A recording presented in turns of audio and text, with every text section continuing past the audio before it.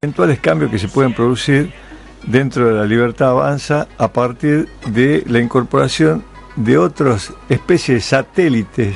Escucha bien lo que te digo, de satélites ideológicos, que es el caso de Luis Barrionuevo, que ayer un poco lo hablábamos con el candidato a gobernador de la Libertad Avanza, José Jalil Colomé, y es la sorpresa de tanto poder que parece haber recibido Luis Barrionuevo dentro del esquema de la Libertad Avanza para incluso ser el convocante de fiscales, o sea, tanta confianza.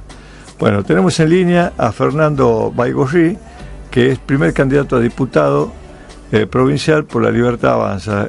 Doctor, ¿cómo le va? ¿Qué dice usted? José Alcina Alcover lo saluda. Hola José, un saludo para toda tu audiencia. Bien, decía yo, en síntesis, de la incorporación, que ayer lo hablábamos con Jalil Colomé al aire, del tema de la incorporación de Luis Barrionuevo a las filas de la Libertad Avanza y el haber adquirido tanto poder, porque imagínese, ser el armador de los fiscales es nada más y nada menos que conferirle un enorme poder a alguien que yo hasta acá entendía no estaba dentro del esquema ideológico hasta antes de ganar las PASO. Y sí, es así. Hay dos miradas podemos tener. Uno, como vos decís, un poder importantísimo, y otra mirada que podemos dar de lo mismo es de que estamos dejando entrar el zorro en el gallinero acá en Catamarca, por lo menos.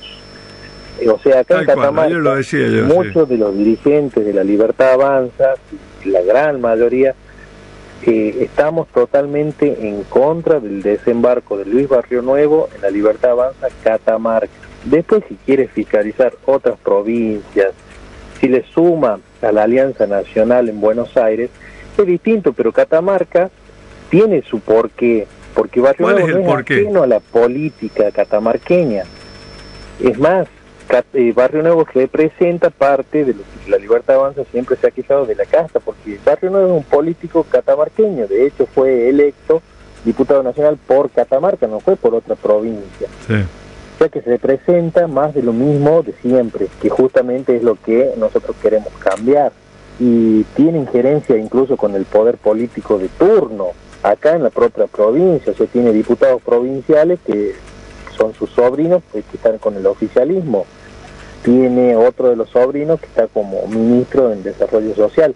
O sea, no es ajeno a la política oficial. Por eso la gran mayoría de todos los que estamos acá estamos en la postura del rechazo a esta incorporación, al menos en Catamarca.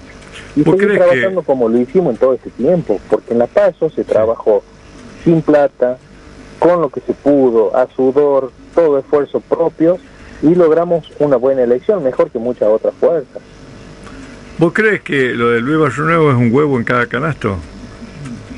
Sí, por supuesto, conociendo un poco el tema político y cómo se ha manejado abiertamente, públicamente, él siempre es poner un huevo en cada canasta. Lo ha hecho anteriormente también. No nos olvidemos que fue él quien en 2019 lo llevó al gobernador Raúl Jalil a recorrer todo el interior provincial, proclamándolo como el próximo gobernador.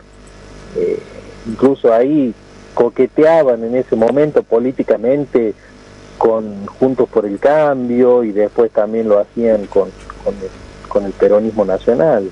O sea, no hay que olvidarse de todos esos detalles políticos. Ahora, ustedes, bueno, se están manifestando, lo están haciendo ahora ante la Isla. Esto, por supuesto, va a tener una repercusión muy grande y llegará, por cierto, a los oídos del primer candidato, que es el que más posibilidades tiene de acceder a la primera magistratura. ¿Y qué crees que va a pasar? ¿O ustedes ya se lo han transmitido a él? Sí, o sea, saben del rechazo de la gran mayoría de los candidatos en Catamarca. No obstante, lo bueno que profesa Javier Milei desde siempre es que no somos una manada de obsecuentes y que no todos tenemos que pensar igual.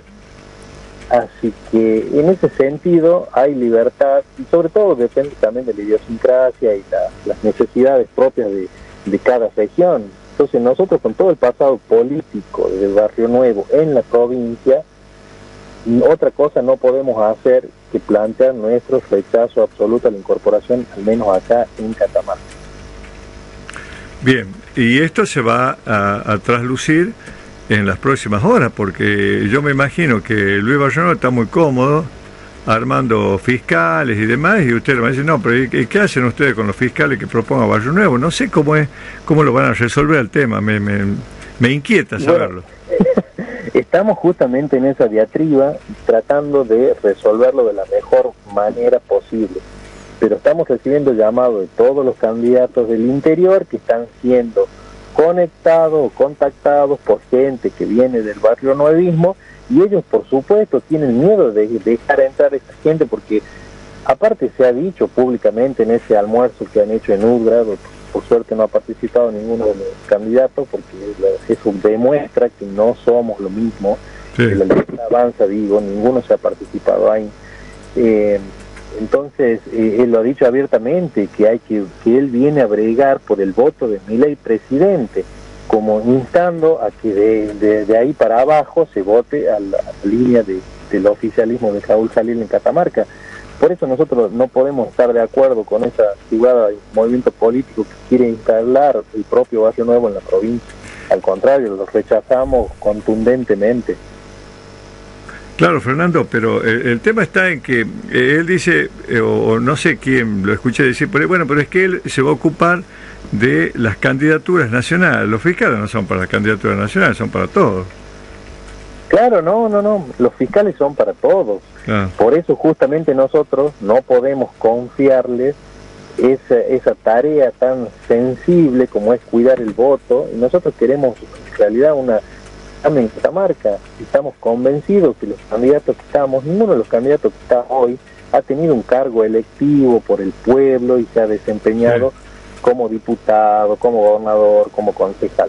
Entonces, dennos la oportunidad de mostrar que podemos hacer algo diferente. Para eso tenemos que cuidar el voto y de la lista completa, no que vengan por una parte a cuidar solamente a los candidatos nacionales y por otro a sacar de carrera a todos los candidatos provinciales encima para ponerlo como favorito al oficialismo actual. Por eso es el rechazo nuestro. Aparte, después de todo el tiempo que venimos trabajando a sol y a sombra y con el esfuerzo propio y sudor propio de la frente de cada uno de los candidatos. Pues estás manejando encuestas, ¿verdad?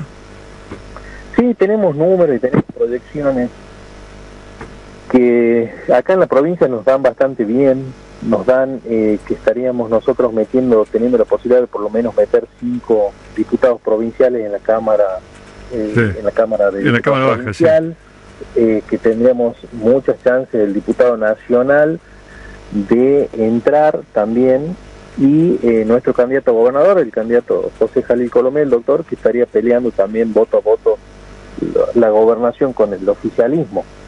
En ese sentido quedaría tercero junto por el cambio, y acá lo decimos muy claro nosotros, nuestro rival político en estas elecciones es el oficialismo. Por eso no confrontamos nosotros con los ataques juntos por el cambio y nada, nosotros tenemos que confrontar con quien es nuestro rival directo, y hoy por los números que manejamos nosotros, es el oficialismo. ¿Y cómo lo ves en el orden nacional? ¿Qué es lo que te pareció el debate del domingo pasado?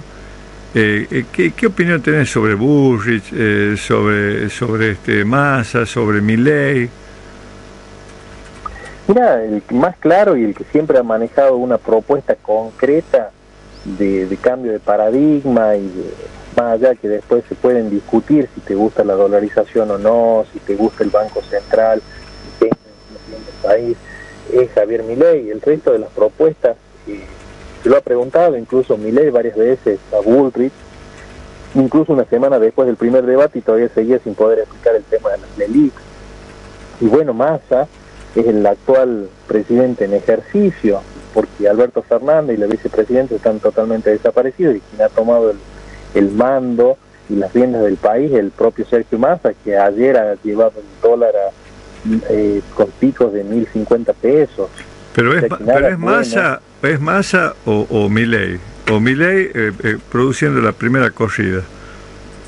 No, Milei desde siempre, y vos te podés remitir a reportajes anteriores del año 2019, Él siempre decía que el peso argentino, mientras esté manejado por políticos corruptos que emiten para pagar déficit, nunca va a ser un buen medio de ahorro.